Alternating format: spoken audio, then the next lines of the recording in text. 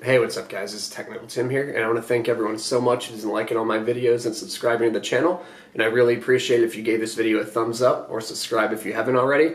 This is the podcast with Gugabe. Look below for timestamps in the comments if you don't want to listen to this. Or in the podcast, we recap the Ngannou JDS card if you don't want to hear that, and skip ahead to UFC 239 where we preview that.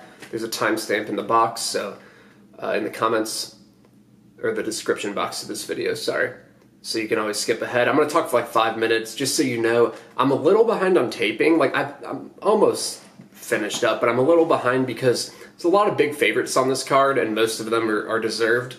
So I've kind of been looking at the Durandamine Lad card a little bit, because there's a lot of closer odd matchups in that week, so I feel like that I kind of want to look at that before a lot of the odds maybe get hit if there's any offline. So I've kind of been focused on that a little bit, but I've still been taping for 239. I don't really have many plays right now. I hit Marcos early at plus 240 for arbitrage purposes, and that line is closing, so could be an opportunity. I might just roll with my Marcos play, but I'll let you know by the end of the week. The only other play, I got Song Yadong at like an earlier line. I think anything better than minus 200 is a fine play for him. And yeah, I'm kind of eyeing, I have my eye on a few other fights. I think Melendez could maybe be a decent play as an underdog. I haven't decided yet. I don't think, Allen just doesn't throw enough to be that big of a favorite. And then, yeah, then Askren Masvidal seems very anticipated, and I don't think I'm going to play either guy's money line, to be honest. I think Askren decision is something that I might look at. I don't think Masvidal as a big dog is a bad play at all. But I think Askren decision around even money is kind of what I'm thinking, but I haven't decided, and I still have to tape. You'll hear some of my thoughts on that fight in this podcast with Gugabe, but I still need to finish taping for a lot of these fights, just so you know. So I'm not fully set in stone with all my plays, but essentially this podcast with Gugabe is going. You'll see a couple more videos throughout this week. And you'll have my final thoughts video where I kind of go through everything. Just, you guys are used to that. So I don't have anything too big right now on any plays, because there's a lot of just big favorites. This is kind of a shame that a big pay-per-view like this is just a bunch of huge favorites. Like, I wish there was some more competitive fights. Like, there are some competitive fights here, but yeah, you guys get what I'm saying. So yeah, there'll also be some changes to this channel that will be implemented this weekend. So nothing big, just like production changes. The looks of the videos will be a little different too. So yeah, like no major plays right now, but I'm sure I'll have some, and keep an eye out for more videos throughout the week and my final thoughts video. But enjoy the podcast, and yeah, we talk about Askren a lot, and Masvidal. We kind of like get sidetracked and talk about that a lot. Like, Gugabe is very high on Masvidal. I'm just kind of in the middle. That's all I am, and I think it's like, I get both sides. That's what I'm saying. I don't think Askren will finish Masvidal though. I don't. I think if you want to play Askren, I think his decision line might be better, unless if his money line really improves or something. So that's all I got. But thank you so much. Enjoy the podcast with Gugabe, and I will be sending out more videos throughout the week. Thank you. All right. Good morning, good evening, and good night to everybody. This is another episode of WMMA All Day with Gugabe. I am Gugabe. Tim is somewhere in this conversation. Say hi, Tim. Hi, guys. I said to say hi, Tim. Anyway. Hi, Tim. There we go. All right. So let's look at recapping UFC on ESPN 3, Ngannou versus Dos Santos. Ngannou remains as flawless a boxer as ever. Yeah, that was. He's a frightening man, though. Yeah, pretty much. Like, he hit his win condition, which first round KOs for him seem to be like 80-90% of the time. Yeah, it happens. It's just kind of depressing. He's just like, this guy is not very good. It's just, is Nagano actually any good? Like, if you put Nagano's skill set in the average human being's body, would it even like win on the regionals? Yeah, I mean, I don't think his skills are all that good. It's obviously just the power. My buddy who watches MMA, and he's like a big baseball fan. I don't know if you watch baseball. There's this guy named Aroldis Chapman who can like throw way harder than everybody else. Like he can throw like 105, which is kind of crazy. And it kind of reminds me of that. He just like has a power that's kind of unprecedented in a way. And it's just like way above his peers. Yeah, I can agree with that. The Chapman's got the record, doesn't he, for like the fastest pitch? I think I saw that like a while ago. Yeah, and just like the consistency of how fast it is. It's like every now and then someone might like throw something that is semi-comparable, but he just can like consistently throw like 103 to 105. Yeah, which is crazy. I think his arm would have gone by now. But yeah, just, I don't know. The guy that just kind of depresses me because it's just, I don't know, it's just bad. Like, I mean, he killed poor JDS. Like, everyone likes JDS. I assume you like JDS. Yeah, he's just killing everyone. Yeah. And, like, at least if he was killing people, like, comprehensively with skill, we'd be like, alright, that guy's doing something new. Not just this random fuckery with, I'm the greatest hitter to ever live for no apparent reason. It's funny because his power is gonna, like, pop him up there for being, like, an all-time great heavyweight. Like, if you just, like, look, you know, like, in the conversation, like, if you look at the 3 knockouts he has in the first round, it's JDS, Kane, and Blades. Like, those are all 3 really good heavyweights, too. And Overeem. And Arlovsky. Yeah, pretty much. It's like, yeah, I mean, just, like, and he's not even old in his career, so he's only 32. Yeah, I mean, because he has to be, like, at least top 5 heavyweights of all time, doesn't he? I mean, it's depressing, which is awful. Yeah, I don't always like talk about stuff like this, but if you really just like think about it, yeah, he probably is, and if he's not, he's very close. You know, he's like right there. Like I'd say his career achievements probably overtake JDS's. I still have Kane above him because I feel like Kane was especially injured. But yeah, because so it's what it'd be Fedor, Kane, Stipe. Yeah, fuck. That's not good. I mean, he's like already in the mix, and he is young in his career, and he's gonna like decapitate like 10 more people at least, you know. So yep. Yeah, he'll be in there. All right. Speaking about some actual skilled heavyweights, let's start with Albini versus Green. I think Albini is actually better than MMA than Nagano was, like in absolute skill sense. He threw some combinations. He was working the body. I don't know. I had a little bit of Albini. He lost, but I kind of didn't regret it because I felt like it was just a low-level heavyweight swang fest, and like, yeah, I have plus 130. It's enough for me. But I enjoy my coin flips. Yeah, it seemed pretty 50-50 after watching it. I kind of figured it was pretty close pre-tapes. I didn't really have much interest in it. I'm glad I didn't play the over. Because they ended up just coming out swinging. I thought there would maybe be more clinching, so glad I just laid off that. That was kind of why I was feeling Albini, because I thought Albini would be more aggressive, which he kind of was. But, like, I don't know, just random outcome, I guess. Yeah, I mean, either one could have knocked the other one out. They both dropped each other multiple times. Yeah, pretty much. Alright, so Whitmire versus Rebus. I think we both played Rebus sub here, untracked. Yeah, Rebus looked good. I didn't really like her game apart from her jiu-jitsu, but her jiu-jitsu looked great. Yeah, and whenever I watched her EBI grappling match, and it was like the only tape on her in the last few years, and it was good. Like I was like, oh, this is actual like legitimate jiu-jitsu. I know belts don't always mean anything, but she was a black belt, and it looked like a legitimate black belt. So yeah, she looked good. Yeah, I don't necessarily think she's got a huge ceiling in the division. Yeah, sure, it's the deepest women's division by what? A massive margin. Yeah. Is this strawweight or flyweight? I actually don't remember. They're both on Tapology. Yeah, you might be right. I have no idea. I was just asking. Yeah. Yeah. Yeah, because I'm sure it's fairly deep. I feel like Rebus will fight people with enough takedown defense to stop her doing her thing. But yeah, it was a good fight. She looked good. Yeah. Doucher. Here's the start of the Dolce parlays. The Dolce, Gordon, Anders, Ramos, and what was the other one?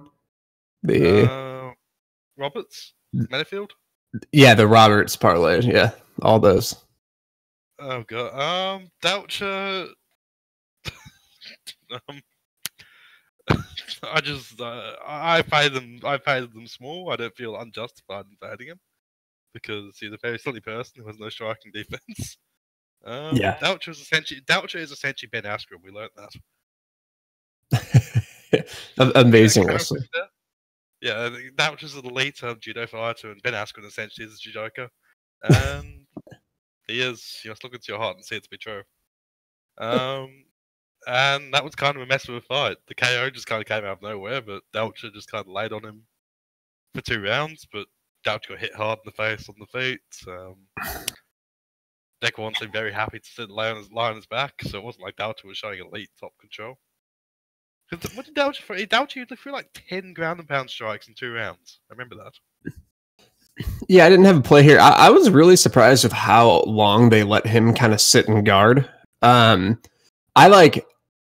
kind of like in between about stand-ups. Like, I think sometimes they're way too quick to do them, but if you're just laying in guard and just not even throwing strikes, like I think you have to either be attempting to pass or be throwing strikes from guard, one of the two.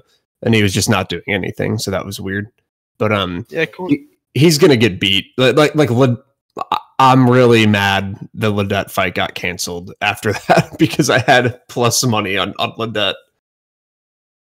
I'm sure Doucher will be like minus 500 against like Gian Volante or something like that. Money time. Oh yeah. Just looking at this, yeah, according to Fight Metric, he threw 10 significant strikes in round 2, and he had like top control for essentially the entire round. That was weird how it wasn't stood up, in my opinion, just because it wasn't like he was doing anything. Yeah, and then they stood up Maya when he was in like a leg lace mount on Martin later in the night. Yeah, I don't know. I'm mad judging for you. Gordon Murray actually looked pretty good there. Like, I felt he was definitely the value side. Gordon kind of squeaked that out. Yeah, if he didn't like jump guillotines and jump and focus on guard like arm bars and stuff, I feel like he actually could have won because it looked like he had the skills to scramble and not accept bottom position, but he just didn't do it, you know? Yeah, I'd agree with that. Yeah, just sort of bottom man tendencies. Yeah. Yeah, like if I was on Gordon, I would not be feeling particularly confident or happy with that result, put it that way. Pretty much. Anders Maria. Anders showed some decent takedown defense. Like, I had a little bit of Mahia sub just because I enjoy my Maven sub plays, and I don't know, Mahia seems to have had the right idea. He just failed to implement it when Anders just killed him. And I don't know. Oh well, happens. Yeah, pretty much. I thought about playing Maria as just a just as like a small play on the dog line, but then I kind of watched more of Anders, and his actual wrestling defense and his like wrestling defense cardio seemed to hold up. So I was like, I guess he'll probably win. But yeah. Yeah, pretty much. Anders gets a win. I don't think he's gonna go anywhere, but yeah, no, he's still Eric Anders. Yeah. Hamosh versus Newson. It was actually Hamosh definitely won, but I thought Newson made a decent accounting for himself. He was just like 3 feet shorter, which kind of limited his options. Yeah, I thought it was a super impressive debut for like short notice and fighting a pretty good bantamweight, you know? Yeah, like he seems pretty well rounded. Didn't he have some type of like guillotine in that was pretty close? I couldn't remember. Yeah, in the third round. Yeah, these one in the third round. Yeah, he looked good. He looked good. Looked tough. He took some massive elbows. Yeah. I think he's a bit under. I think the size might be a bit of an issue, but actually, how big is Hamosh? Is Ramos for that division? He's only 5'9", so it's like Hamosh is massive. It's kind of big for 135, though. Yeah. 5'9" versus 5'5". Fucking, that looked like a foot difference. Yeah. Like in the cage, that looked like a huge difference, didn't it? Oh yeah, it did. I wonder if Newsom can make 125, but I don't know if that division's around anymore. Yeah, and yeah, I think 125 definitely suited him better. Yeah. All right. Paul Craig had his freedom taken. Actually, Menifield won that, but I wasn't really feeling very inspired by him up to the Craig kind of falling over and giving a massive ground and pound spot. Like Menifield had landed 5 shots in 3 minutes. Yeah, yeah, you can make fun of me here, but I threw Menifield in a parlay with Dober, but just because I felt like, I don't know, just because I felt like it was kind of like a, how do I want to put this? Just like a 1-win condition type of fight. Like Reyes needed a KO, Craig needed a sub, but yeah, no, I do feel what you're saying. I think it was kind of because Menifield was so focused on stopping the takedowns that sometimes you kind of can't get your own offense going. It kind of reminded me of like Overeem Verdum in Strikeforce, where Overeem was like probably the better striker, but he actually was kind of getting outlanded on because Verdum was just like falling over, going for takedowns, and then would like spam some strikes. So I think it was semi comparable. But yeah, I know what you mean. Menifield at least stayed like composed, but yeah, it's just a typical Paul Craig fight, I feel. Yeah, like till Craig fell over, I didn't feel like Craig's decision was like completely out of the question, just because Craig was outworking him quite severely. And yeah, if you go throw 5 strikes in 3 minutes, you're not going to win the decision, are you? Yeah, it's one of those fights though that even if Craig's like winning on the numbers, it doesn't look good. The optics, for like Craig missing a lot of takedowns and kind of looking like an idiot. But like, I know what you mean, because just having Menifield in that parlay, I was like a little nervous at the time. But yeah, then he just landed a big shot. Menifield's takedown defense actually looked pretty good. Like, I mean, Craig got really deep on the hips in a double leg, if I remember correctly. Yep. And like, obviously that was a foul there because Paul Craig has got deep on your hips, but Menifield stopped it quite well considering how he gave Craig like a perfect entry and still stopped it. Yeah, so whenever I'm like evaluating takedown defense, one, I had seen Menifield had good takedown defense in other fights, so that's why I ended up playing him. And whenever he was on the floor, I didn't think he was like bad. That Kennedy guy was really green. Like you can tell he was like thinking through the motions. I feel like Menifield might have actually wrestled in high school, but usually when I can tell someone has pretty good takedown defense, if someone gets deep onto your hips, I don't always fault you for that because you could just kind of get caught in position or out of position. If you watch Gustafson Jones, that was kind of an example where Jones just got caught out of position. It's not because he has bad takedown defense, but if you can then stop someone when they get deep on your hips like that, I think that shows, because it shows like you're already kind of behind, but you can kind of readjust and get out. So, yeah, I actually thought that was pretty impressive by Menifield.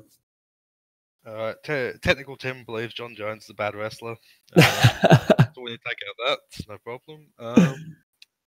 I know. I have a huge soft spot for Paul Craig because he's Paul Craig. You love Paul Craig. Yeah. That broke your heart. How could he dislike Paul Craig? It's just hilarious. Like if Ortega was like clinging on to the bottom division and memeing people, I would like Ortega. Yeah. Paul Craig, I don't mind it if it's just like this meme zone at the bottom of shit division. If Paul Craig was like rank, actually no, light heavyweight, if Paul Craig was like ranked, I'd still be cheering for him. Just because. Like John Jones leads to Paul Craig would be the best.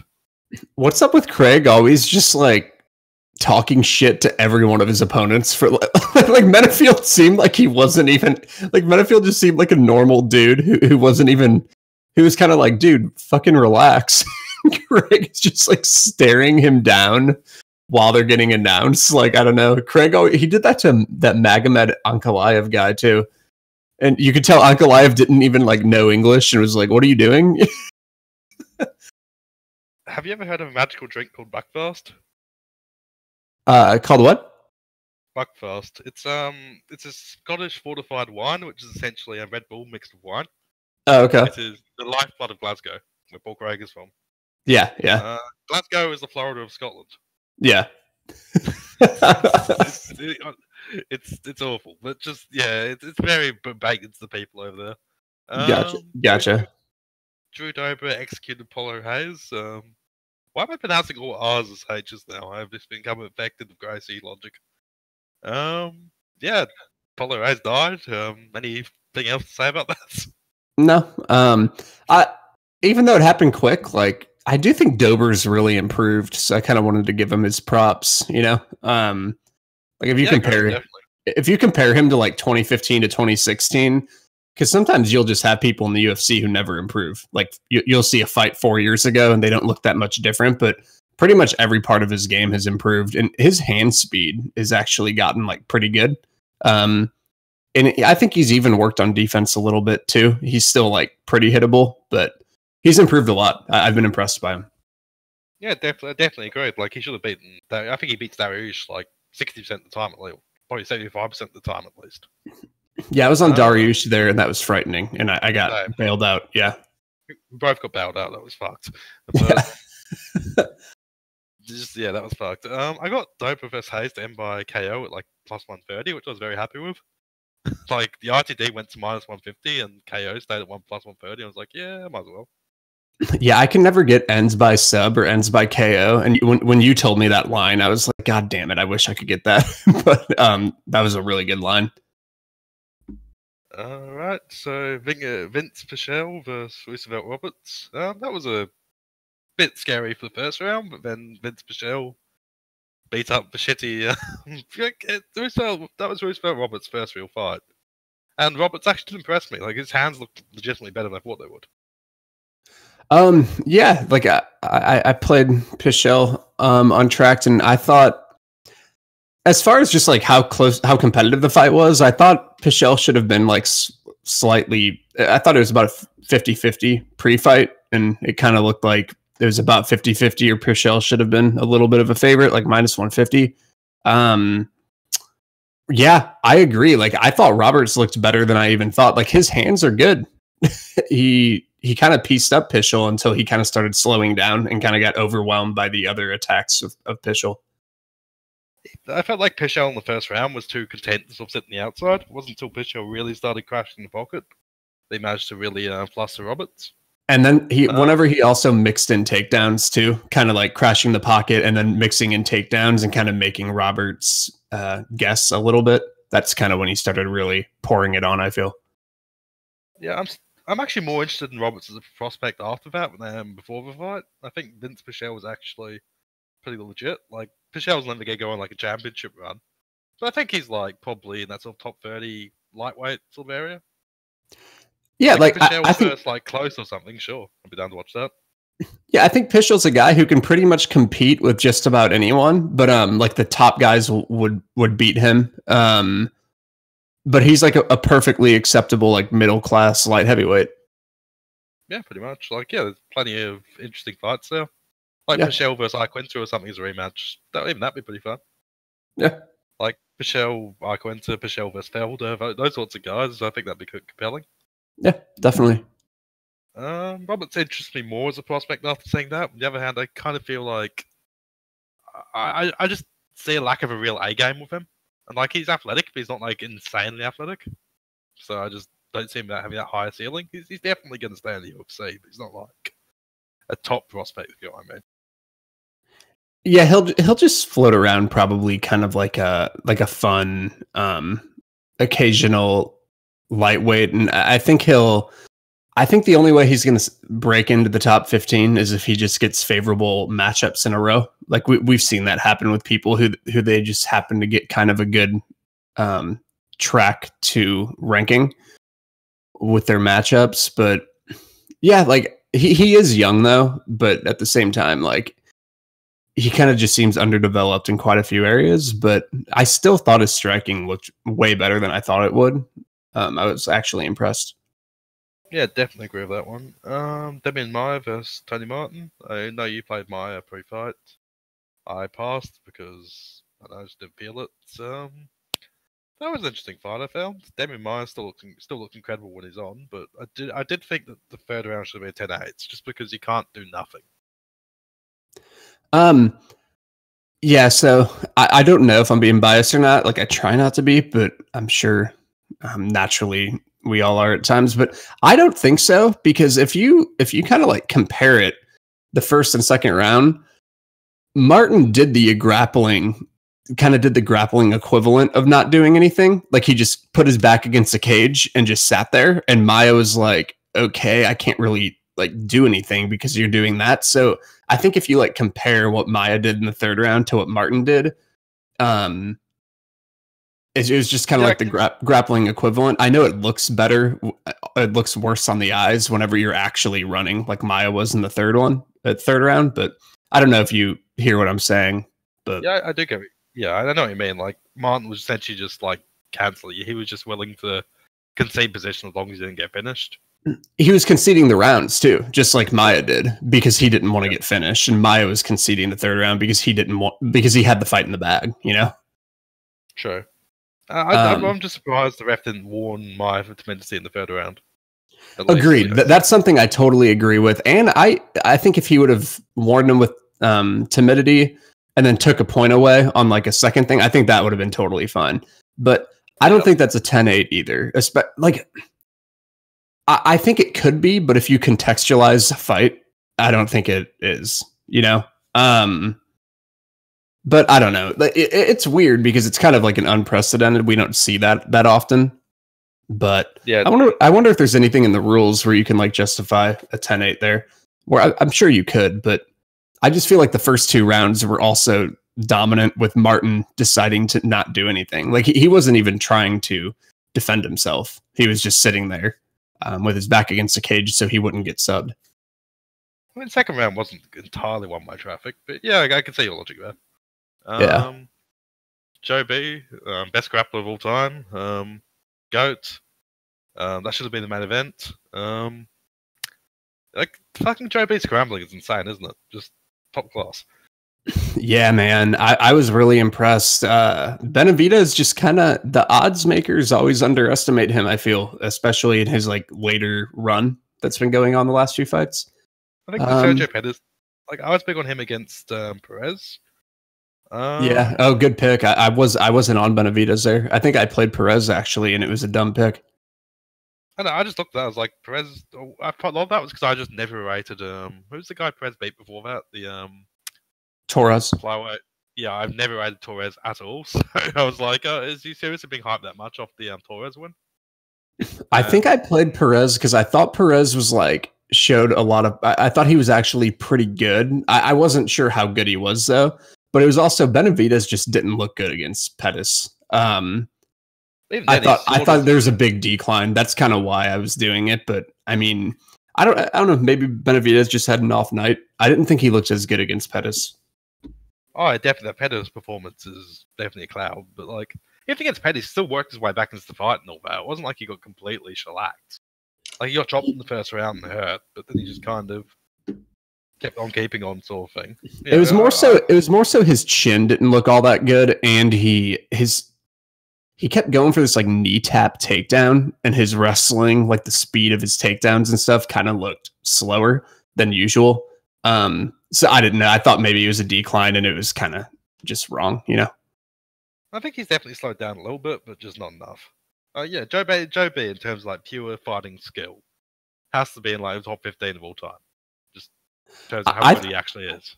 I think even just out of accomplishments, I think he might be top 15 of all time. Like, even if you look at his losses, it was Cruz and Mighty Mouse. Like, he has 5 losses. 4 of them were 2 losses to DJ and Cruz, and both of those he had like splits against both those guys, and then he lost a split to Sergio Pettis.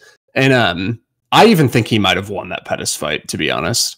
And if you just like look at his wins, like the guys he's beaten, like Formiga twice, Dustin Ortiz, a couple prospects like Perez in there, Cejudo. Yeah, he's a monster. Yeah, he's incredible. Yeah. So I guess you already covered Nagano versus JDS. I just chucked a bunch of Nagano KO1 at plus 160 at the last second because I was like, fuck it. Yeah. I won that, but I didn't feel particularly good about it. I don't know. I just the guy who just annoys me. His particular genre of fighter, it's just like, it's just, I just dislike pure athleticism trumping everything else. At least Lewis struggles. At least Lewis has like problems. The Garner is just like, oh, he just killed somebody. That's great. His power is he's just kind of like just a machine, you know?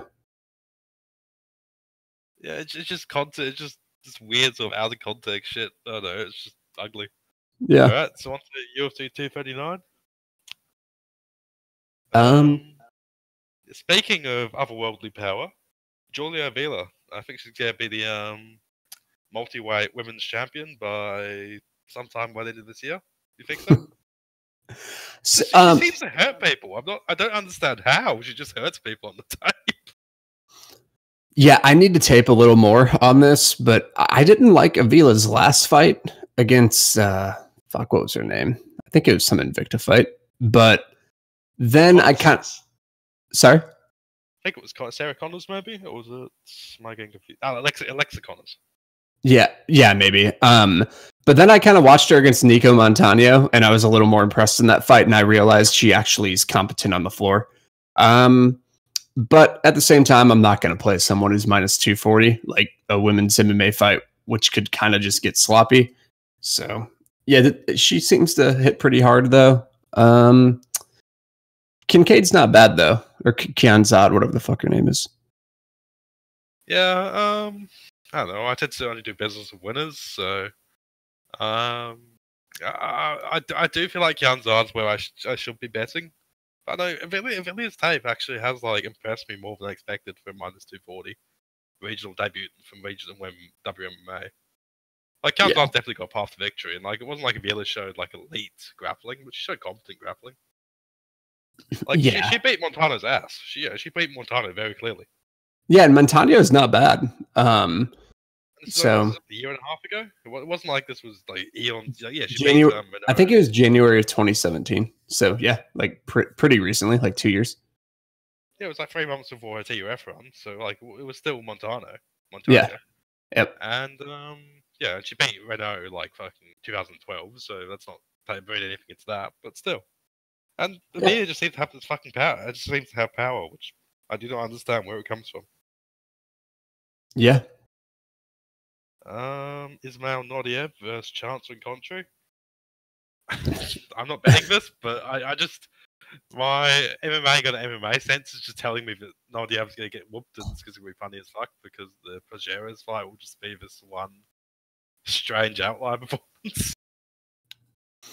Yeah, I taped this and I think like Rencounter's path is just wrestling and like something, you know, getting success going down there. And I think overall he probably can't get that path going. Like, I mean, there's an outside chance, but I kind of watched some of his other fights and I feel like Nardiev has good enough hips and whizzers and kind of understanding of wrestling to be able to fend him off, and he's a better striker. So I do think it is hilarious how he automatically goes from like plus 500 to minus 500 in one performance, but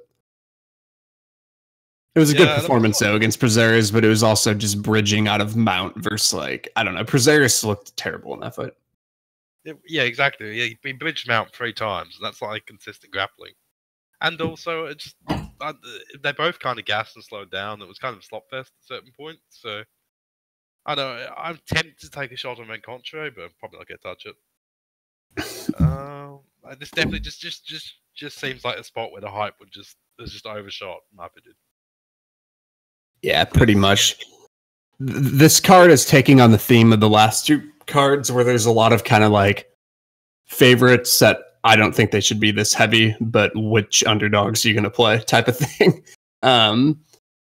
Next card with Ladd and Durandamine, it's like a better card as far as just a lot of like minus 120s versus even money people. So yeah, should be good. Edmund Shabazian versus Jack Marshman. I actually feel more comfortable with the favorite level here, just because Shabazian's actually gonna wrestle as like his first choice, and Marshman was last seen robbing John Phillips. So I picked up a bunch of Edmund Shabazian submission at plus 1400, which I'm very happy with. So Because like I don't Yeah. feel like his KO line should be like minus 120 when fuck it is right now, because it's like Shabazz is an elite hitter or anything like that. And the sub is very live, in my opinion. Agreed. That's the best line that I've seen too. That sub line. It if you look like Shabazian's wrestling, I'm kind of like, I don't know, I can be kind of like pretentious and annoying when it comes to wrestling, but his wrestling really impressed me against Stewart, because I think Stewart, I've been kind of saying this for a while now, I think Stewart's just like get up games. Like he's a really hard guy to keep mat returning because he's so strong, and he's kind of like randomly learned wrestling defense in the last couple of years. And Shabazian really impressed me. He medaled in California State, which is kind of hard to do in high school. So yeah, he's good. And I feel like he could just do that whenever he wants. And he was putting hooks in against Stewart too. And it just kind of like screamed to me that he could probably get like rear naked chokes if he went for them. But he's still unproven on the feet, in my opinion, though. Like I don't put stock into Travis Brown elbows and kind of just like blitzing someone in the first 20 seconds of the fight. It kind of almost reminded me of, but Roberts kind of ended up being pretty good, like decent on the feet, but Roberts would kind of blitz some stuff against, what was his name, Giffords, and then he would go for a takedown. And I wasn't sold on it. Like I want to see more than just a pocket of an exchange type of thing. And so I'm a little skeptical of Shabazian on the feet, but he does seem athletic enough to where he could just like maybe land something big and then go for a takedown or something. So I think he should just kind of wrestle fuck Marshman, but I think that submission line's definitely off, because Marshman is just kind of... If he decides to wrestle fuck, he'll dominate, so... Yeah, so hopefully he does so. Yadong versus Perez. I feel like Yadong should be busier here. Perez has kind of overshot his actual competency because he keeps winning these meme decisions. Yeah. Pretty much. Like, you know, Wineland beat him. Alcantara was one of the worst fights of all time. Sukuntar should have beat him. Yeah. Even Jorgensen kind of was... I remember, was he winning that fight? They got like a random knee injury? But still, yeah. He's kind of just like... Perez has kind of just overshot his actual level by quite a margin. But, I don't know. Yeah, the dog should be busier. But... And he's very juicy team alpha male guy. Pretty sure you're big on your dog, aren't you? Yeah, yeah, I agree. He should win. I like his in and out movement. He's light on his feet. He has good hand speed. But I played him around like minus 190 to 200, but I cap him probably like closer to minus 300. So I think the line's kind of like lost its value at minus 240. But yeah, so. Yeah, it's about my feelings. I can't really get that strong a feel for you, Dom, but I think he's growing over time. I think that Vince Morales guy he fought recently, especially in that type of fight, like a boxing fight, is pretty good. Yeah, Vince Morales is not bad. Like Morales and Perez in a fight, it would probably just be a fight that Morales could maybe even win. Because Perez doesn't really do much. Like that would be a competitive fight. And Yadong looked really good there, I thought. So yeah. Yeah. Yadong's got the best length. I believe he's going to great things. Marcos versus Gadalha. I think we're both on this more from the trading point of view than we are from a betting point of view. Yep. Yeah, Gadalha just looking depleted lately. She gasses in so quickly. And how does a 115-pound woman gas that hard? I don't understand. Yeah, man. I don't get it. One of my buddies who watches MMA, who I talk a lot of MMA with, just like can't. He gets like mad because Gadelia gasses so hard. I don't know. He's like convinced that she doesn't put the work in, but it could just be a genetic thing. But she gasses just really, really bad. There's plenty of people who don't put the work in other weight classes who are twice as big as her, who still don't gas that fucking hard. Yeah, I mean, she gasses. Has been a cardio. Yeah, I don't know what it is, but it's bad and it's consistent every fight too. As far as the matchup, I think it's actually just pretty close. Gadelia I think her striking isn't very good. I think Marcos can maybe go with the Sparza game plan and just kind of sprawl and brawl. Marcos does slow down a little bit too, and people have like rightfully pointed that out. But I don't think she slows down to the degree of Gaudelia. But I think it's just going to be a close split decision or like a close 29-28 decision for someone. And that's pretty much it. So I got on Marcos at plus 240. Arbitrage opportunities already there, but I might wait it out a little more. So yeah, that makes a lot of sense. Yeah, I'm just seeing if I can get Gaudelia at like minus 200, probably my target. But I think even once the money starts getting late, you could see it come even further. Yeah, I got plus 240, so I can already cash out. But yeah, I'm okay. I'm happy to leave it for now. Marcos can get caught in bottom position and held down at times, and that's like kind of what Gaudelia. The thing that pisses me off about Gaudelia is when she's gassed, she like knows it, and she'll just take you down and lay on you and not even try to advance. Like she'll body triangle a leg, like in half guard. Do you know what I'm talking about? How you kind of like it's kind of like a shutdown. She'll do that, and so it's really she's kind of just vocalizing she's not even trying to do anything. So that's kind of the path for her, I think. But I think Marcus will actually like score some offense with her hands a little more. But yeah, it's kind of a shit show.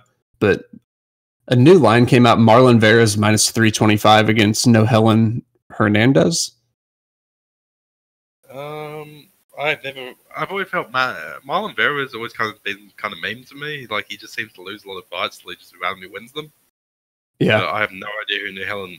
I haven't done any tape on Nohelen Hernandez. Just looking at his record, there's a lot of decisions here. So I think I saw this guy in LFA. I don't think he's. I can't remember those. So I don't want to like give wrong advice. So yeah, I don't really. I mean, that probably seems right. The standard debutante is like a pretty big underdog coming in. Yeah, this guy. I just looking at his record, he looks like a below average debutant. So yeah, so the line's right, I think. Like I'd fade Vera if somebody with a bit more potential. This is somebody with a bit more potential, but yeah, about right. Hey, lots of guy named Pierce. Yeah, like Pierce. Like his name is literally Pierce Taylor. What the fuck? Next fight, Alan Melendez. Line's too wide for Alan. He doesn't throw enough. He throws like 2 something strikes per minute. Melendez is aggressive. Alan doesn't throw kicks, and that's kind of the big thing that's been giving Melendez issues. I think the wrestling will mostly cancel out, but I think Melendez probably out grapples Alan if it goes there. Yeah, Alan kind of never really dominated. Like, who has Alan really dominated with grappling? Mesa? Amir Khan was very good. Amir Khani and Burnell kind of like were getting some grappling success on him, and Alan would kind of turn it around. And I don't think I think Melendez isn't like an average, he's a decent wrestler. I wouldn't put Melendez too ahead of Burnell or Amir Khani personally. So I think it will mostly cancel out. Like Alan's kind of hard to hold down in my opinion. Like I think Burnell's a really good wrestler. So yeah, I mean Melendez is probably, if anyone's getting top position, I think it would be Melendez. Melendez is a good enough wrestler where you can't just like lay on top against him. But I think it will mostly cancel out. But I'm kind of just interested if Melendez can get on the inside and get his boxing going, because he's got that kind of wrestle boxing scrappy style. And also, it is a huge step down in competition for him. Like it's going from Stevens to Barboza. And yeah, leg kicks were an issue, but those leg kicks against Stevens and Barboza were both elite leg kickers. Yeah. Like Barboza is the best leg kicker in UFC history. Yeah, this is the first dog I'm thinking about playing so far. Like the only play I have so far is Song, and then I'm gonna arb Marcos. But I'll probably have some type of play on Melendez. Like I know he's old and everything, but plus 310's fucking insane here. And Alan doesn't throw strikes. Yeah, that's my thing. I feel like Alan's win conditions are either very low. I mean, unless Melendez just comes out and is fucked. Like it's possible Melendez, which could happen. Yeah. But even like his durability was still fine against Stevens Barboza, who took some nasty shots, but yeah, it wasn't like his chin was fading. I don't think he lost those 2 fights for like being slow or for like having slowed down or lost a step. I think he kind of just looked like he does, and he just they can kick well. That's all it really was. Like I didn't see him slow down at all, and he hasn't been like KO'd or taken damage since. So yeah, like I don't know. Like I feel like he could just make it competitive. Even when Rinaldi pulled the trigger at times, he would have sequences of being competitive. Like I played Alan heavy there, but like even Alan just kind of just like won those rounds because Rinaldi didn't do anything, and Melendez will not just stand there. Like Melendez is scrappy as fuck. And Melendez is both taller and longer. Yeah, he's got the height advantage, right? And the reach. Yeah, like 1 inch height, 2 inch reach. Yeah, Alan's never really put up like his two sort of skill sets are very sort of scrambly, split decision-y grappler, or very low volume striker. I can't trust either of those skill sets at minus 400. Yeah, I could see Alan looking good, but still just winning it by like a 5-strike margin. And in the day, he beat Jordan Rinaldi. Jordan Rinaldi sucks. He sucks. Yeah. Like Alan's best win is either the. I mean, he had a split decision win against Amir Khani. So, like, if Amir Khani can get a split decision win, like Melendez would probably beat Amir Khani. To be honest, like, I don't think Amir Khani could out wrestle him, and I think on the feet, Melendez would probably just out busy him. So yeah, this line is just off. I still think Alan can win, but at minus 370, that line's off. Yeah, like if you could guarantee me the same Melendez who came in against Stevens, I would put Melendez like minus 150. Yeah, I need a deep tape. I kind of just watched some tape and it was like, what the fuck is this line? Like, I'm definitely playing it, but I need a deep tape to have precise odds. But it, yeah, I think it's just a close fight. That's all I think it is. Yeah, definitely. And I think Melendez has the most upside in terms of ability, whilst Melendez also has the downside because he could just look 2,000 years old. Actually, watch the Submission Underground bout he just did with Pat Healy.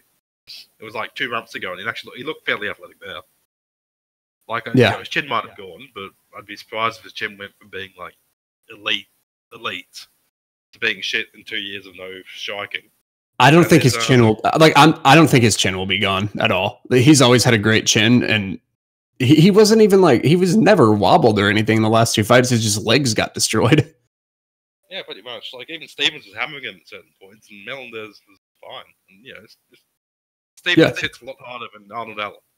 Yeah, Melendez is tough as fuck. He's underratedly tough.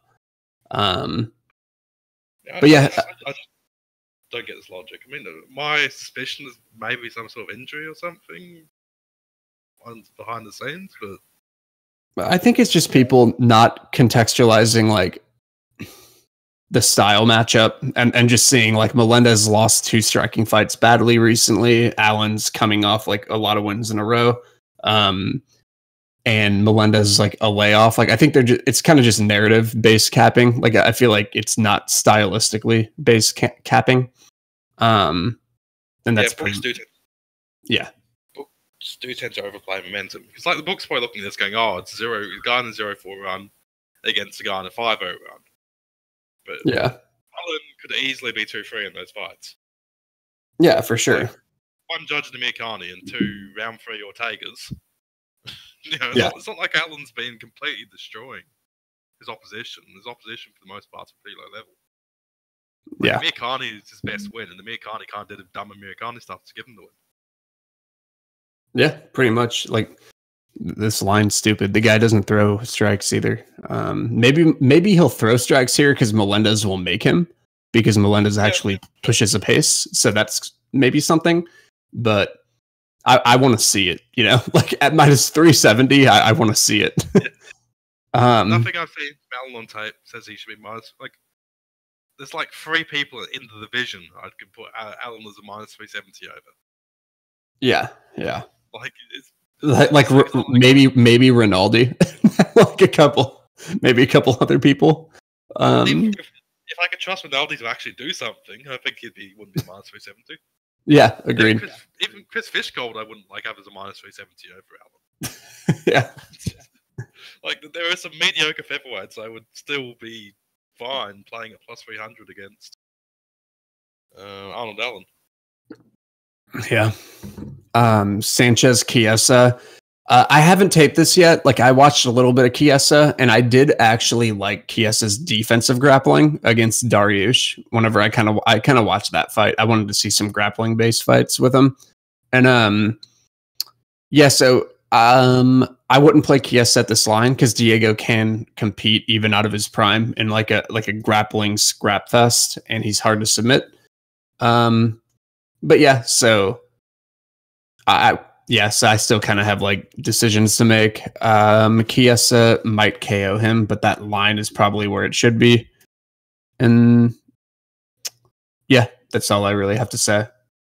I got some Chiesa plus 350 KO because odds books are slow, which I don't mind.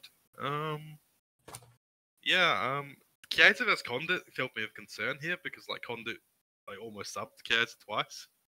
Yeah. Chiesa ended up tapping him, but that first round was not the one-sided out-grappling by any means. I actually had Condit winning the grappling the first round. Yeah. And even the way Chiesa ended up subbing Condit was, hammerlock, which isn't really a consistent path to victory, in my opinion. Agreed. Chiesa's a scrappy, good, gritty guy, but it's not like he's an elite submission guy or elite grappler. But I also think people are overrunning Sanchez a bit off the goal performance. Yeah, Gall's not good. And on top of that, I think he caught Gall I think there was something wrong with Gall, the way the Gall gassed so quickly. Like either Gall adrenaline dumped or just gassing like that's off. It's one of the most dramatic cardio dumps I've ever seen in the first round ever. And he's like a young kid, so that was kind of weird. He died. That was it was ridiculous. He went from 100 to 0 in 2 minutes. It was like Mirage or something, but even worse. It reminded me of someone who's never trained ever, just kind of fucking around grappling for the first time and not pace and just kind of not realizing that they're gonna tire right away and just dying a couple minutes in, like someone who doesn't exercise and shit. So that was really weird. Yeah, agreed. Onto Rocco Blachowicz. I feel like Blachowicz boxing could actually give Rockhold problems, but also I feel like Rockhold should just Rockhold him. But Rockhold has a whole issue where his game is completely stupid and doesn't really fit together. Yeah, I think if Rockhold decides to grapple, that'd be interesting because he could probably his top game is amongst the elite of the sport. Yeah, it's really good. And so that could happen. So just with that alone, I feel like he could just win if he felt like it. I do think the boxing could give Rockhold issues, and Rockhold has a terrible chin and he keeps his hands down straight, I feel like he's hittable. But Rockhold is faster, I'd thought on tape, and I feel like he could have success with kicks. Especially this is a southpaw orthodox fight. I feel like he could land that left inside kick. I've heard issues of Rockhold's left leg being hurt and him not. So I don't know. But yeah, I'll probably not touch this fight, to be honest. Yeah, same. I feel like Rockhold should win it, but I don't like him in that sort of favorite price because he's Rockhold. Yeah. I hope Blachowicz wins because I like Blachowicz, but I'm kind of I'm gonna stay out of this fight. Yeah, I think the best thing to do is stay away. I think as far as potential, Rockhold has way more ways to win here, to be honest. But at the same time, like you said, it's Luke Rockhold. His chin's not very good, and Jan's sneaky with his boxing at times. Yep. On to the main events. Yes. Evening, I think for most people, I'm heavy on Masvidal. Askren, his best grappler is actually beaten Shinya Aoki.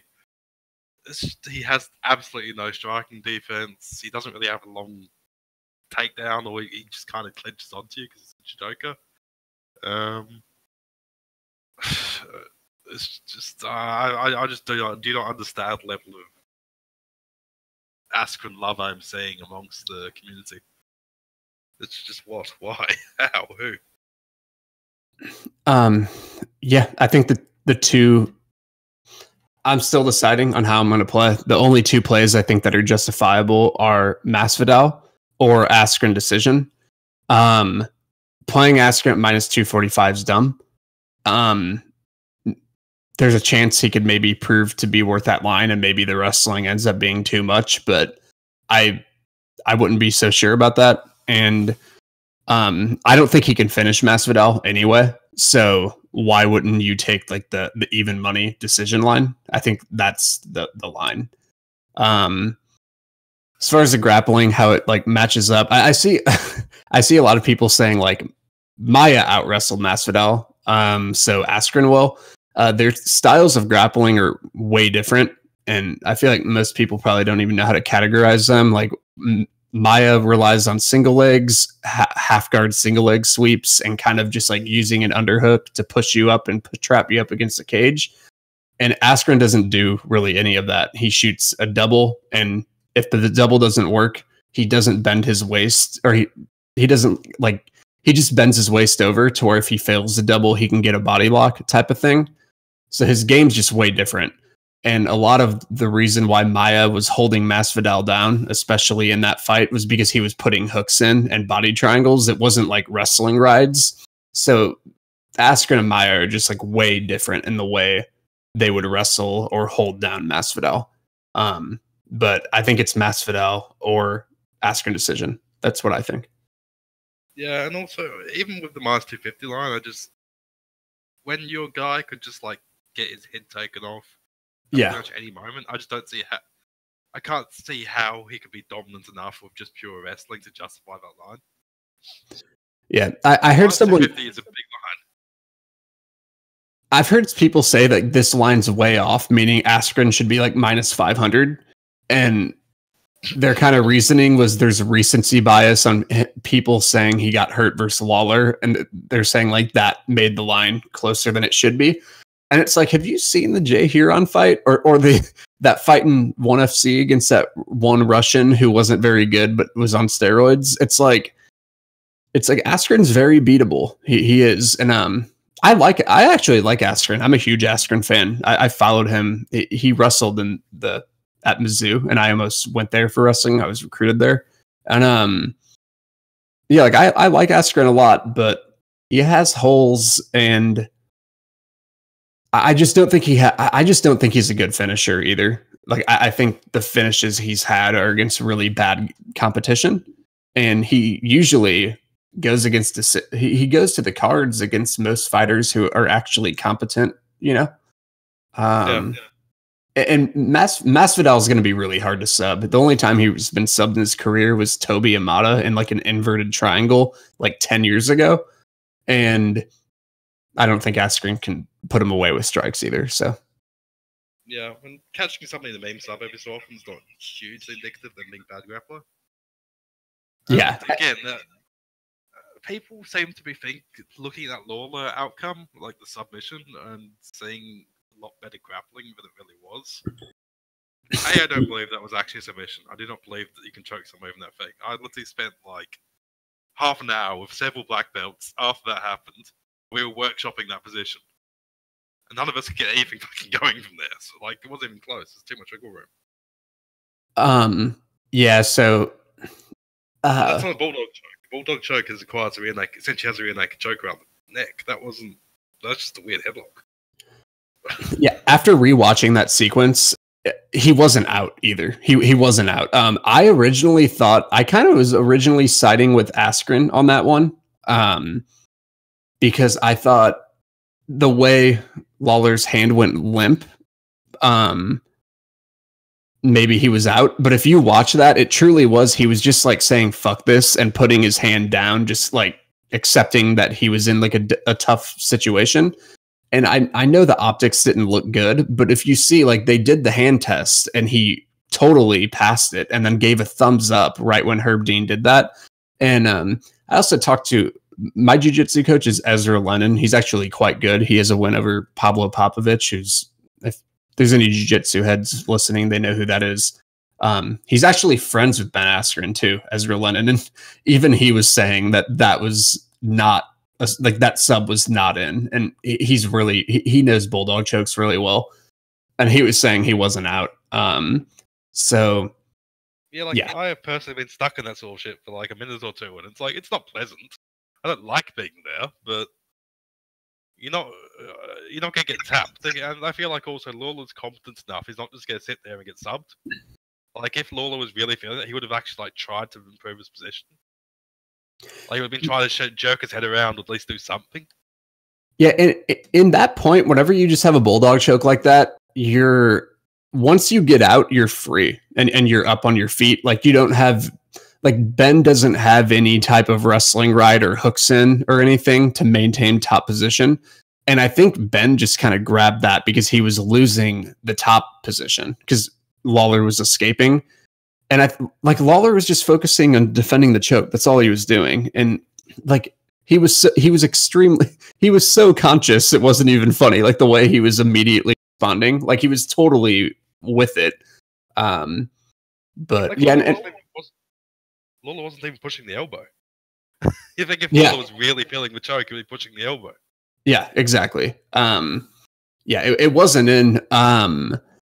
But I will say, like, Askren could have maybe like tired. I still think he could probably like win that Lawler fight. Like, and I think Lawler could have taken him out too. Because I was impressed with the way he kind of ended up getting Lawler down by trapping him up against the cage and using that like trip, you know? But Lawler had just escaped at the same time. So we don't really know what was going to happen in that fight. And Lawler could have easily killed him. So. And even then, Lawler probably already banked, or at least it could have been 10-8 round, first round. Yeah. So, yeah, it's not really great sailing. The other worry for Askren here is if I just don't think he can get a finish. And because he can't get a finish, like, he needs to win by a decision, which I think is very possible. But what worries me is, like, Masvidal's gonna land some big shots. And so he could even like take rounds, you know, but just like kind of like a subjective round of control versus damage type of thing. Cause I just don't think Ben can do that much. As far as damage goes, like, I do think he could control him and keep him down at times, but like say if just like if you watch that Nikolai Oleshkin fight in ONE FC, like, he would get up for the end of for a full minute or two and start landing shots at will and unanswered on Askren. And it's like, I don't see how Masvidal isn't capable of doing that either. So yeah, I don't know. If you want to play Askren, just play his decision line. Playing his money lines, it's an off line in my opinion. Yeah, I think Masvidal's just straight up. I'd actually favour him straight up. Askren really underwhelms me. It's a personal thing. And the way the Lawler fight goes, I just feel like people seem to have seen something that Lawler fight which didn't. Like, the fact Lawler had gotten out from under Askren's mount, and he got bulldogged. Yeah. So it wasn't like Askren immediately Gugabe the moment Askren got a takedown. And Lawler was not good off his back. Like, Lawler's got great first layer takedown defense, but, you know, historically, if you've actually been able to get Lawler down, you usually had a fairly easy time keeping him down. Yeah. Yeah, like, I taped this fight, and I saw just so many different things that kind of, like, screamed each guy could have success. I thought I saw a lot with Masvidal where I thought he could have success, and Askren's so hittable. Like, I don't think people, like, Damian Maia is really hard to land on the feet. He's shown that throughout his whole career. He's really only been, he got knocked out by Mark Hart like 10 years ago, but he's really hard to land clean on. And Askren's really easy to land on.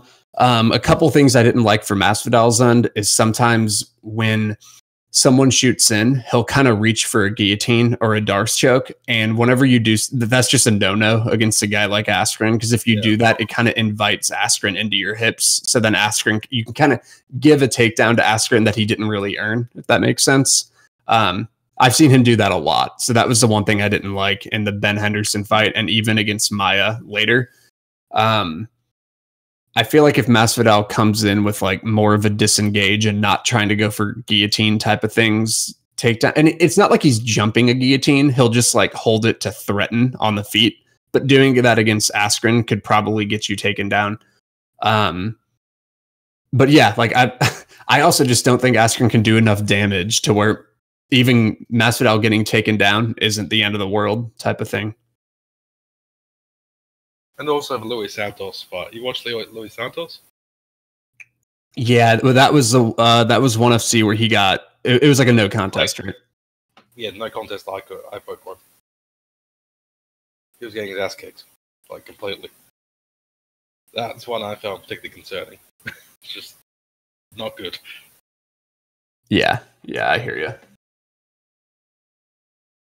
Oh well, that's what it is. Yeah, I favor Masvidal straight up. Nunes vs. Holm.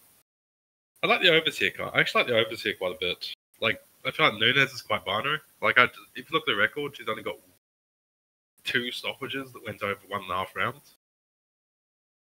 So I feel like you're either getting Nunes going crazy in round 1, or you're getting her doing essentially nothing to a tepid, boring decision.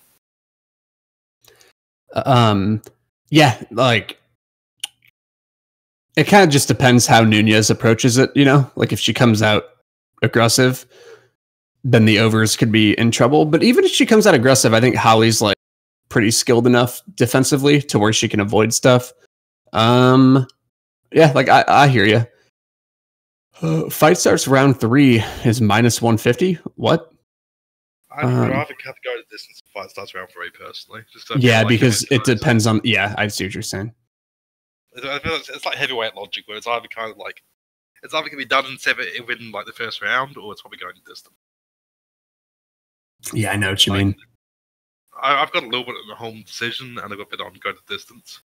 Home decision, just because I feel like if it does go to a decision, it's going to be a dreadful low volume, nothing happens decision, split decision sort of situation. Yeah. As far as money line goes, I originally thought I was gonna like home, and I think you might, but I do think something I was kind of noticing on tape, like if you watch like the Beth Correa fight and other fights, is she doesn't really land offense all that well. And like even like she had like a close fight with Pennington back in the day, or like Renault or And I feel like sometimes she just doesn't she just doesn't land damaging shots, if that makes sense. And I feel like Nunes will land damaging shots, and she could really like hit the calf a lot with those calf kicks. And so that's kind of what worries me about Holm, is I just don't think she'll do enough to like land and differentiate herself. So that's kind of something I saw, but yeah, I don't know. I'm probably not going to have anything on this fight, to be honest. Yeah, I've just got a feeling it's going to be an ugly, contentious decision. That could happen. Yeah. That's my joke. Like, and I feel like Holm will be like, and Holm will just be like active enough, and Nunes will be non-active enough that it will just come to this like, what the fuck's happening, sort of decision situation. And yeah, that's pretty much it. Yeah, it's weird because I feel like Nunes has the capabilities to kind of like land some shots if she wants to, especially on Holm's lead leg. But I see what you mean. Like even Nunes, like people forget, like Nunes has had some really good performances lately, but even against like Shevchenko, that last fight was really uneventful. And Holm Shevchenko was kind of like uneventful, other than Shevchenko landing check left hooks. So yeah, I see what you're saying. I know that's a little MMA math, but it's sometimes hard to know exactly the pace of how a striking fight will go, because it's kind of like a choice of the fighters, and it's kind of like Nunes' choice here. So yeah, I see what you're saying. And even if Nunes does actually go out hard in round 1, I could just see not finishing home and kind of just gassing for 20 minutes. Or her realizing she used too much energy and deciding to kind of like coast after that, you know? Yeah. Nunes just seems to have Woodley disease where she's very aware of her own gas tank. Yeah. Even against Pennington, she didn't really try to force a finish. Yeah, she had like pockets of aggression and that's it. Yeah.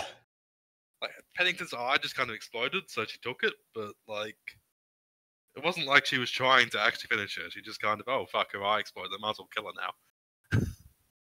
Pretty much, yeah. Yeah, I'm not really looking forward to these title fights particularly strongly. Yeah, John Jones versus Thiago Santos. Everybody has to be cheering for Thiago Santos, clearly. The only correct person to be cheering for. Yeah, I'm not going to have action here. Could Santos catch him? I think it's possible. But like, so one thing I saw, like, I'm not playing this, just, I don't know, because other people like to have money on every fight. But you can land on Jones, and I've seen a lot of people like talk about Jones's distance control lately, about how good it was because it looked good against Gustafsson. But if you look at the type of fighter like Santos is, he can close distance really well with like athleticism and explosions. Like, I mean, I'm sure you know that. But Gustafsson doesn't really do that. Gustafsson doesn't like explode in. He more so like uses actual like his range and technique to land with punches. Like he doesn't close the distance with athleticism. And Cormier actually kind of will close with athleticism and not technique because Cormier is not that technical. And he was able to land on Jones. So I could see like Santos's blitzes working at times because I've seen people kind of use distance closing athleticism and they've actually hit Jones.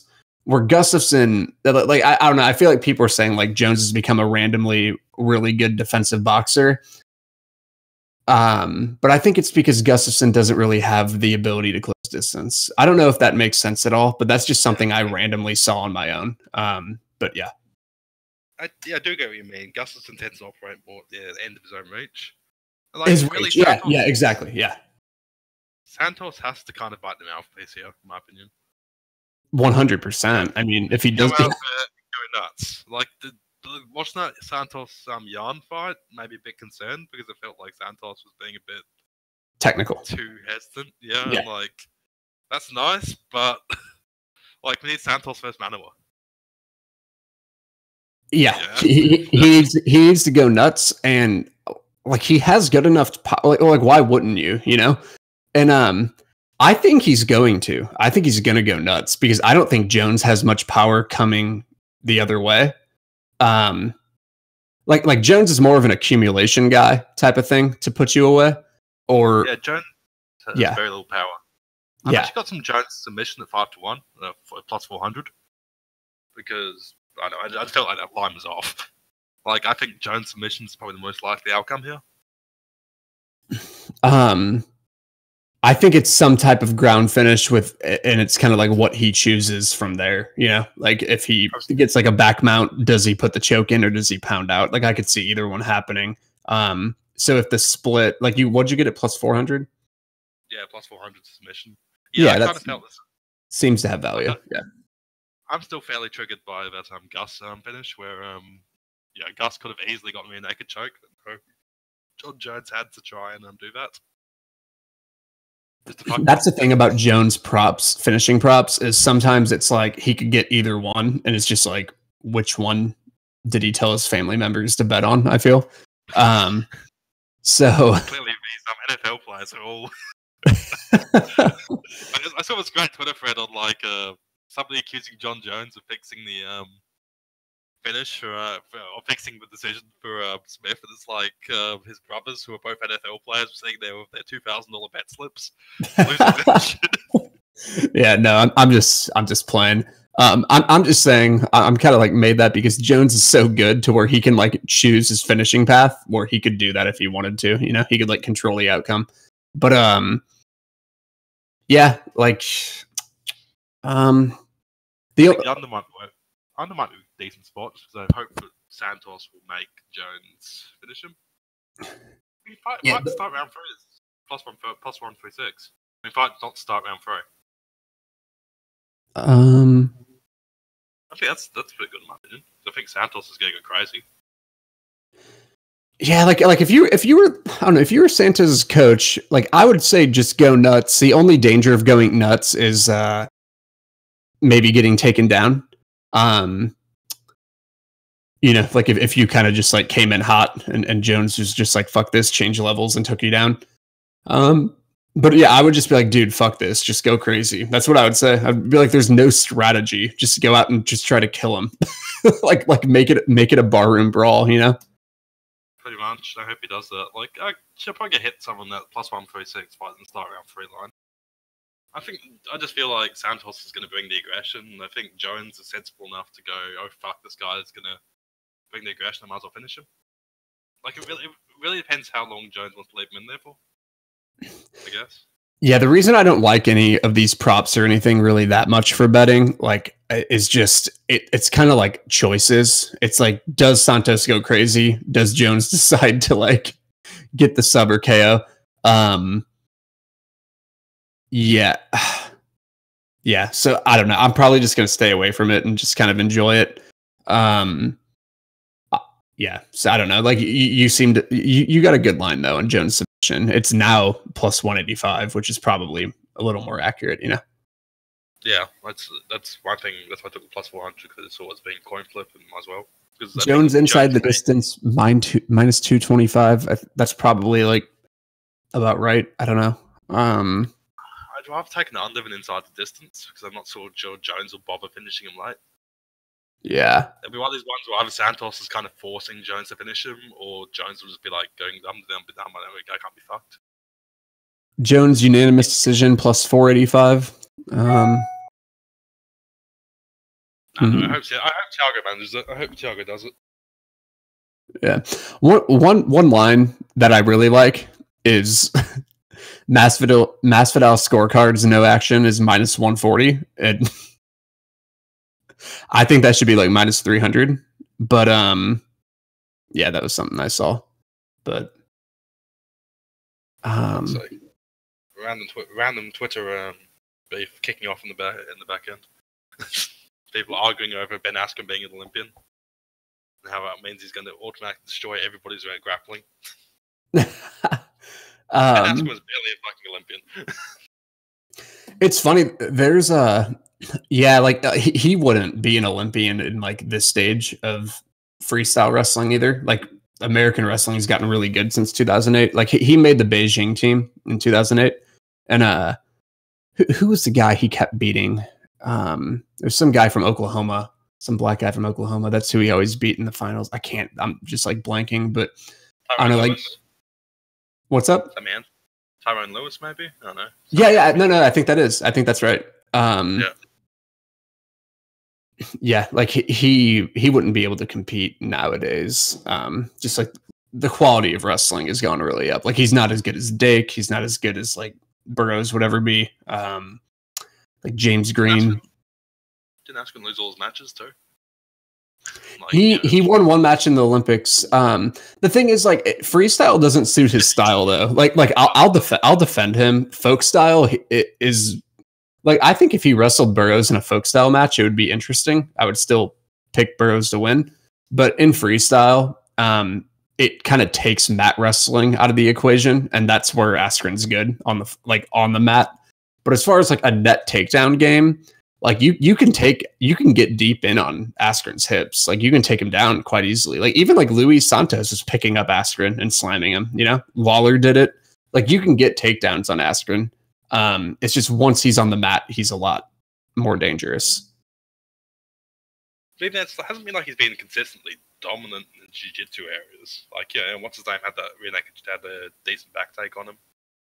No, I don't think I think his offensive submission grappling is really like if you go through. Let me go through. When he was fighting, like some of those 1FC guys, since he's been there since like 2014 to 2017, he fought a lot of like bad fighters. Some of them were like 40. That Suzuki guy was not good, and he was like 40 at the time. He didn't know how to defend wrestling. But if you go in his Bellator era, he had 6 decisions in a row, and I thought he was fighting guys who were kind of more understanding of just like that wrestling type of game, like Ryan Thomas, Dan Hornbuckle, Good, Nick Thompson, Jay Huron, Douglas Lima. Like they were all fine surviving, you know? And even like some of his finishes were late, like they're kind of cardio finishes, like in the 4th round or something. And then whenever he went to the Asian promotion, he was just like getting 1st round finishes like 3 minutes in against terrible fighters. And like the one guy who wasn't bad, that Nikolay Alekishin guy, that's like kind of the fight I always bring up. That actually played out the entire fight, 5 rounds. So he's not going to finish Masvidal. Even stuff like Luis Santos fights, yeah. Again, just watching that, I just can't see how you play him as -300 against anybody UFC caliber. Yeah, like as far as like comparing the wrestling of Maia and Askren, I think that's just not smart to do, like people are doing. But you can compare like the actual submission defense, you know, of Masvidal, like seeing him against Maia compared to Askren. And if Maia wasn't coming that close, I don't think Askren has any chance of subbing him. I would be really surprised if Askren subbed him. I think it would have to be something really random. Like some type of like catching a choke off a transition, but Askren's just not that good of a submission grappler. I don't know. Yeah, it's like I'd even take Maia over Askren at this point. That would be an interesting fight, because like Maia could get back takes on Askren for sure. He could slap in body triangles. If Askren got top position, like we see how quick he'll half guard single leg sweep you. Maia, like you can't just hold Maia down. He'll start actually doing shit. Like as far as like from a jiu-jitsu standpoint. Maia's a better striker, which is funny. Yeah. He like actually has a better strike. Yeah, that is funny. I also think Askren would be in deep shit against Maia, just because like the win there would be such like a tight. You have to sort of maintain top position for 10 minutes, I guess. If Masvidal wins, I hope we get Askren Maia, because I actually really want to see that as a fan. Like that would be a lot of fun, Askren Maia. And I hope it's a quick Masvidal KO, so Askren will be like -250 against Maia. Yeah. I'm not an Askren hater though. Like if people are listening, like I actually am a big fan of his, and I think he could beat a lot of people. I think he's just lines off against someone like Masvidal. That's all I'm saying, you know? I do think he would like out wrestle, especially in a 5-rounder, quite a few people in the division. I'm a fan of him as like a media personality, but as an actual fighter. Yeah, you hate him, man. I'm part of his media personality. He's fine. Yeah, he seems like a decent guy. As yeah. an actual fighter, yeah, fuck that. Get good. Yeah. I feel like the Covington being like Masvidal's like best friend / training partner, I think is actually one of the few ones where I do think that's significant. Like, you usually don't really look at training partners that much, but if anybody's going to give you preparation for dealing with what Askren's going to bring to you, it's kind of going to be Covington. It's kind of Covington, yeah. Yeah, that could help. Like Masvidal's skilled, man. Like he's really good everywhere.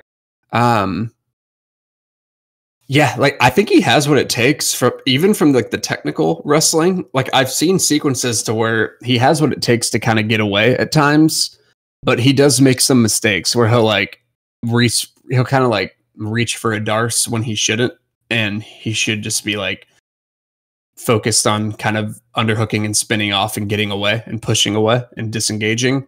Like he can do that though. I think if he comes in prepared with like a smart game plan, he can win. But still, like if you're playing Askren, listening to this, just play his decision line. Just do that. You get full return, and it's actually like something that might be a good bet. Also, the way I see it, just fundamentally, I think Masvidal could actually compete in the grappling. Masvidal winning the grappling here wouldn't be ridiculous. I think Masvidal catching some type of sub is possible, or a club and sub. I think it's very possible. Like good enough to scramble out, or just being good enough to keep scrambling. Yeah. But and Askren, obviously, if this spends any time whatsoever on the debate, it's fucked. Yeah, it's like he's gonna get teed off on really bad. Even if Askren dominates round 1 or something, and I think round 1 is actually a danger round for Askren. I think Masvidal is quite dangerous with his how quick he is at kind of getting out of grappling situations early. Even if Askren wins a round, each that first minute in the next couple rounds when they are standing is going to be really scary. And Masvidal could just get a couple knockdowns and win a decision too, which would be really funny. Yeah, and just also if Askren slows whatsoever, it's kind of when was the last time Askren actually went the distance? Yeah, I want Aleshkin, the Lekishin guy. Because he hasn't really fought a live body since Lawler was a live body and knocked him out. But yeah, last time Askren actually had to go any real amount of time with somebody who could actually grapple with. Because I think Masvidal is the best grappler, but probably Askren's fought. Yeah, for sure. Easily, yeah. And if it just turns out Askren is capable of, if it just turns out Masvidal is actually capable of winning / equaling out for grappling, Askren's fucked badly. Yeah. But knowing Masvidal will pull the old Dustin Ortiz strategy of having being the slightly worse grappler and being a lot better at striking, but continuing to wrestle because fuck you, I want to win the wrestling match. That could definitely happen. Remember Benavidez versus Ortiz? In the very Ortiz was starting to really pull ahead in the striking. Fuck it, I'm going. He just seems to be so frustrated by losing the scrambling to Benavidez. Yeah. As far as favorite plays on the card, I really don't think there's all that many awesome spots on this card. There's a lot of just kind of huge favorites, but I liked Song. I think his line's kind of getting hit. If you can get him around -200, I think that's fine or better than that. And then I talked about the bets I like in Askren Masvidal. I think Marcos was good for an ARB opportunity. What do you like in here? Melendez, and that's a big one. Yeah. Line is just. Why is Allen -4? I don't understand. I'm gonna look into that too. Even if the way I say it, even if I was really, really high on Allen, I just couldn't justify more than -200 here. I wonder what Marlon Vera's KO line will be. They should vary. Late replacement regional dudes probably. And they should vary. You can't really trust him to do things. He's got this very low, weird work rate most of the time, doesn't he? Yeah, that's why you just always have to play his ITD line. You know? Who knows? Vera could just pull a Sukumtar here. Vera's got that sort of personality in him. How has Marlon Vera versus Sukumtar not happened? I don't know. It sounds like a fight that should have happened 5 times already. If you look at Marlon Vera's record and you go, all right, Frankie Sainz, he kind of killed him, which was nice, but didn't really tell you a lot. Then he lost the first 7 minutes to Guido, or the first 6 minutes to Guido, quite dominantly before switching it on, and he lost the first 8 minutes to Waluigi. So it's not like he's been covering himself in glory. And then against Brad Pickett, he was losing 12 minutes of that fight. Yeah. So who was clear wins in that, or Kelleher and Sainz by very quick finish, and Guang Yo Ning. Vera's never really covered himself in glory. Yeah, I hear you. Even Sainz is 40 and he's never really had good shit. He's classically been tough, but he's never really had much striking defense. I could say elite knockout or anything. Yeah. I am looking to Helen Hernandez has been subbed twice on regionals in 2015, and he got subbed like a year ago, a little more than a year ago. And they were versus like 1 and 2 fighters where he was subbed. So like, yeah, he's probably going to get finished here. So most of Vera's subs are either club and subs or they're like guard subs. It's like he's a proactive. Yeah, that's true. Like, no, I mean, he really I'm like, proactive. I've literally just heard of this guy, so I'm wiki capping right now. I'll actually tape and figure it out. But yeah, like I've seen Hernandez in LFA before. I know I have. Like I think I saw him versus his Velasco fight, that Gibson card. But yeah. What's the next card? Lad Durandamine. That's going to be an event for this podcast. Like your rival coming out of the woodwork, Aspen Lad. Actually, considering that, there was no the under was the only appropriate play there. Like Aspen Lad sucks, but Durandamine has no grappling. But Aspen Lad sucks. Lad just aggressively sucks. Like you watched. You told me yesterday. You watched Eubanks. Eubanks won that fucking fight. Yeah, I had no money on that second fight with Eubanks, and it was one that it was like the one fight that I missed. I saw like the end. I think I saw the second and third round. But yeah, I had it a draw. That's what I had it. I thought Eubanks won round 1 and 3, and then I thought round 2 was a 10-8. So yeah, that's what I thought it was. Like I thought Eubanks took round 1 and 3. Like I would have definitely given both of them to her. She did get 10-8 in round 2 though. That was like kind of a beatdown of a round. But then Lad just kind of forgot she could do takedowns. Got outstruck. Lad just doesn't. There's just no rhyme or reason there. Like my thing of Lad is always I feel like she's like a okay male blue belt joined the UFC bantamweight women's division. Where it's like, all right, you're physically overpowering compared to other people, but you're not very good. Yeah, she just has like she has like a heavy damaging top game that she can't always get there, but she somehow just like, because it's the women's MMA, she just like consistently finds herself in that position. Because like they both just fall over. What's up? Patrick Cummins is always my like comparison for Aspen Lad. She's like a worse Patrick Cummins. You hate Aspen Lad, man. You are ruthless to her. It's just terrible. How do you look at that and go, "This is something I want to get behind"? It's just. Well, I think you get behind because you look like, relatively speaking, to the division. You know. Yeah, still, like Eubanks was clearly the value side there. Oh yeah, I'm not saying whether or not she was value side there. I'm just saying like Aspen Lad probably consistently beats girls in the division because she has a heavy top game. She does, but she's like minus 500 against everybody. It's like, why is she minus 500? I agree with that. Like the lines might be steep at times. Even against Evinger, like the Evinger, she was like minus 200. And that was a weird fight. Yeah, I pretty much put no stock into that now after seeing Evinger's bottom game against who was it? Landsberg. Yeah, and also Evinger kind of pushed her up against the cage, went for a trip, and fell. Over, yep, fell over, and they got rabbit punched like 20 times. Hey, that's a consistent way to get takedowns in women's MMA, though. At the back of the headshots aren't illegal in the women's bantamweight, apparently. Like those are egregious back of the headshots. Yeah. But yeah. Lad's best training partner is Max Griffin. Now you bring up my rival, Max Griffin. Look, Max Griffin is possibly the GOAT.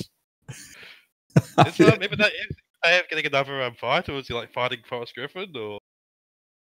Oh, Imadeyev. Yeah. I don't know if like people were around. Yeah, we have a rivalry, Gugabe and I, where I played Imadeyev, like, and he played Max Griffin, and he lucked out due to recency bias in round 3, and because Imadeyev is an idiot, grabbed 40k. Yeah, the point deduction. It honestly looked like a close fight, to be honest. Like if they kept fighting.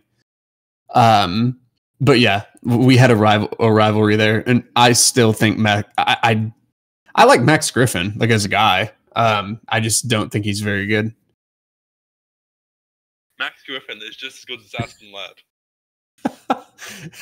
Oh, like skill for skill, yeah. But I'm talking about like, but now I have to compare him to like men's welterweight fighters, which is like Ben Askren is a top 5 welterweight fighter, and he has no striking whatsoever. We got to get Askren and Max Griffin. I want to see that one, so I can take Askren because he would destroy Max Griffin in a wrestling match. Aspen Ladd and Ben Askren have the exact same skill set. It's just walking forward and judo throwing people and a punishing top game. That's all they've got. Askren could learn the Banshee Scream, he would be unstoppable. I'll defend Askren. Like his takedowns, I think people like don't like them because they look sloppy, but like as far as like them landing at a high rate, they don't. But because he's so tenacious with them, that's why he gets the takedowns. And he is doing like technique. Like he'll trap you up against a cage and like get some type of trip. He's just like a very like tenacious chain wrestler. He's not, but it doesn't look pretty, But like there's a reason he dominated people in college. It's because it's effective, even though it doesn't look good, Look, we all know the NCAA is just this fancy land where nothing actually matters. It's terrible. Yeah, and on top of that, he was dominating kickboxers. Bellator kept him far away from anybody who could actually wrestle or grapple whatsoever. Like, imagine if Rory Mack versus Askren. I feel like Rory Mack destroys him. Askren could maybe do what Fitch was doing though, of like kind of getting takedowns at times. Not like Askren got Fitch's pace or toughness or like striking defense. He doesn't have the striking defense. I do think Askren's cardio is pretty good. Like as far as like, I think his pace is pretty good. It might not be as better than John Fitch's, but I think it's still good. I think he's proven that. Actually, interesting John Fitch versus Askren. That'd be a good fight. Yeah. I don't think Fitch can. Fitch. One thing I will say about Askren, you can't hold the times he has been kind of like taken down. He's impossible to hold down. That's the one thing I will defend. It's just like most of the matchups that doesn't matter because he's not going against guys trying to take him down. But I don't think Fitch could hold him down. I would like to see him versus a wrestler because that aspect of his game would come in because Askren's really hard to hold down. Like even him and Covington would be interesting because I don't think Covington can hold Askren down.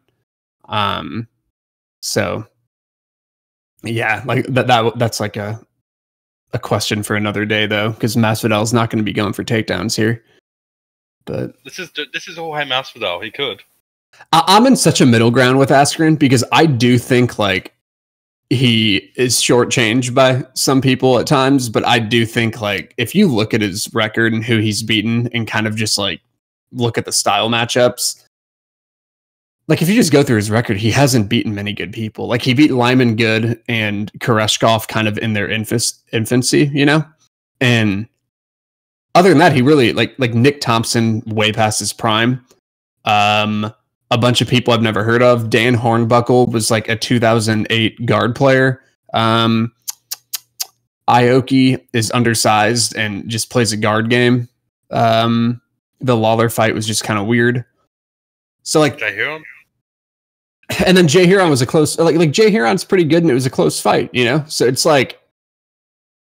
I like there's definitely padding in his record. Like if you don't think there's padding in his record, I just don't think you're being objective. But at the same time, like he has some effectiveness in his game, even if it looks weird. So I'm kind of like in a middle ground with him. Like I think he could beat some good welterweights, but I also think he shouldn't be minus 250 against some really good welterweights. That's kind of where I'm at, Yeah, I think he's quite sort of matchup dependent on top of that. Exactly. Like, Yeah, no, that's what he is. Yeah, yeah. There's definitely some matchups, even top welterweight, he'd do very well in. Like, I give him a good shot against Covington. But there's also guys who are like lower in divisions who I wouldn't necessarily give him that shot against. Yeah. Like even people like someone like Cowboy Oliveira, I'd give it a decent shot against I'd give a decent shot against Askren just because of his stupid athleticism.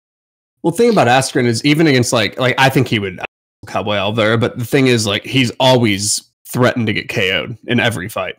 No, so the way like Cowboy Oliveira just sort of turned out of Gunnar Nelson's body lock was insane.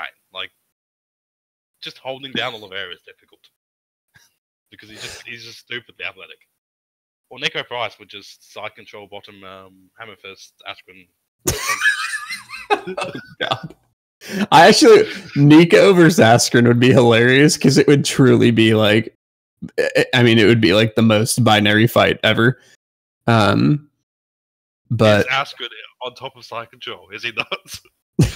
Yeah, no, exactly. Yeah. Askren's chin.